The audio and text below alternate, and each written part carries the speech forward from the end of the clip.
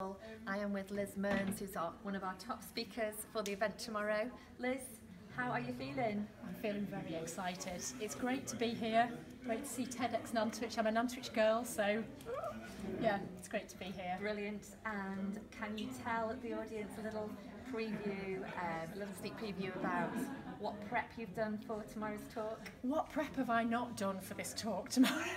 I have pounded the streets of Nantwich talking to myself. So I've recorded my talk in 8 different pieces. I've learnt it over a period of weeks and I've pieced it all together. And this week I've literally been getting up in the morning, making breakfast, going through the talk in my head, having a shower, going out and walking around Nantwich and just kind of really listening to my voice, which is something that you cringe when you first hear it, but then you think, yeah, it's okay, it's coming together now. I don't think we'll be cringing tomorrow. So Liz, what do you hope people are going to take away from your talk tomorrow?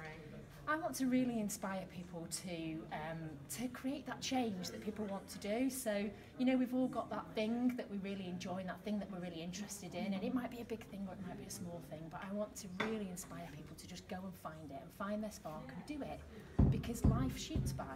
Before we know it, 10 years have passed, and so yeah, I want to inspire people to change. I am so excited. I want to find my thing from Liz's talk tomorrow. So watch this space.